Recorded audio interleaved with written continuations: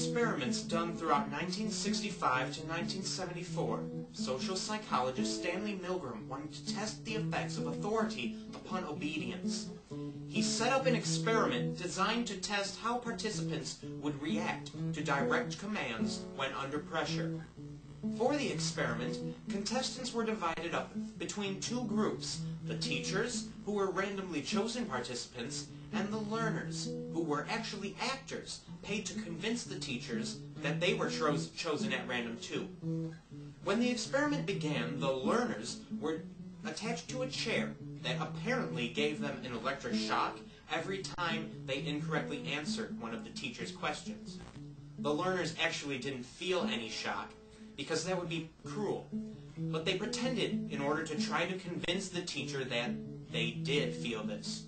The teachers were told that they needed to repeatedly ask questions to the learners, rewarding each wrong answer or lack of an answer with increasingly strong shocks, which varied in strength from 14 volts to 450 volts. As the experiment continued, the actors were told to react with increasing levels of pain and discomfort every time the teacher thought that they had sent them a shock. As the shock supposedly got worse, they were told to demand that the experiment ended, complaining of a heart condition, refusing to answer the questions, and eventually lay silent and motionless.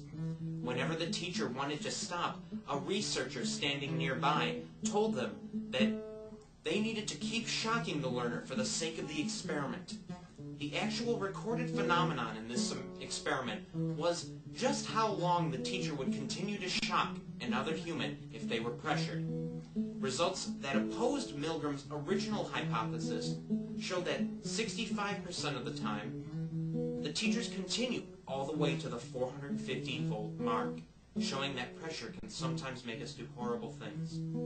People were more likely to go all the way to the 450 volts when the researcher appeared to be an important authority figure, the learner was far away or not visible at all, and the teacher felt like disobeying would be detrimental to them.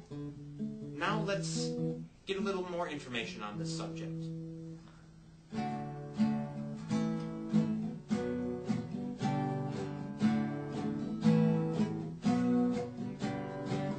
There were three, learner, teacher, and the leader.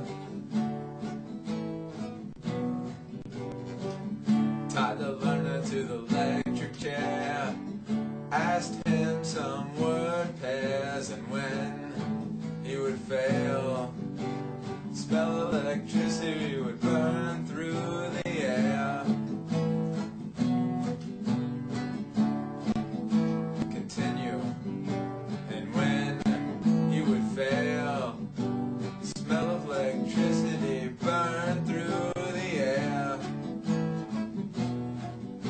Continue,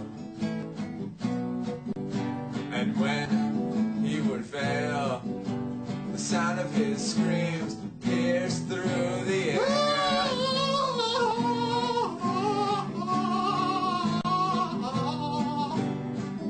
Weak shock, light shock, strong shock, it went on and on and on. On and on and on and on. On and on and on and on. On and on and on and on. The learner was screaming. The teacher didn't know what to do. The leader said continue, so it went on and on and on and on. On and on. Light shock, shock, strong shock, it went on and on and on. On and on. The learner fell silent. The teacher didn't know what to do. The leader said continue, and went on and on and on. On and on and on. And on and on and on and on. But in his silence, learner was a Confederate, but the effects of obedience would have shocked him dead. Would have shocked him dead. Like child.